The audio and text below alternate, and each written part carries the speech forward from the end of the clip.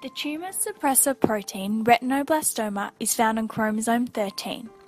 Retinoblastoma's structure has two domains, A and B, that form a pocket domain permitting binding of E2F. You can think of him as your friendly police officer. E2F is a transcription factor that promotes cell cycle progression by producing proteins, including cyclin-dependent kinases 4 and 6 and cyclin D. Extracellular signals, such as stress, can also increase cyclin D levels. You can think of him as your criminal ringleader, with his accomplices.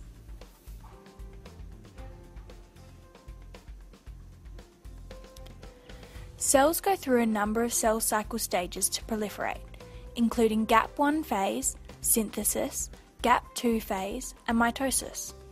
Our friendly officer RB and criminal ringleader collide in G1.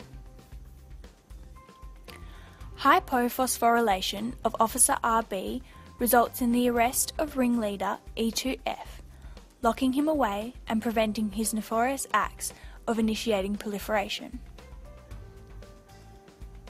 As G phase progresses, RB is increasingly phosphorylated by increasing cyclin D CDK4/6 complexes. Phosphorylation inhibits E2F binding, releasing the E2F. This could also be seen as E2F's accomplices coming to the rescue and bribing Officer RB to release their ringleader.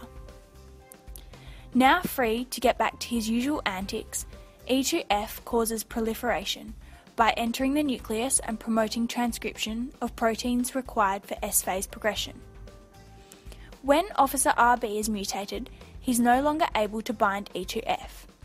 These may be inactivating mutations or promoter hypermethylation, resulting in gene silencing or increased sequestration, causing E2F to allow premature cell cycle progression and excessive proliferation.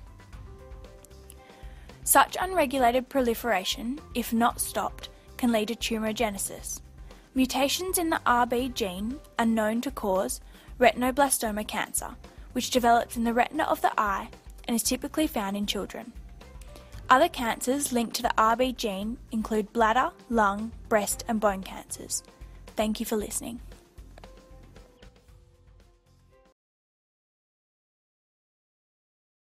Created using Powtoon.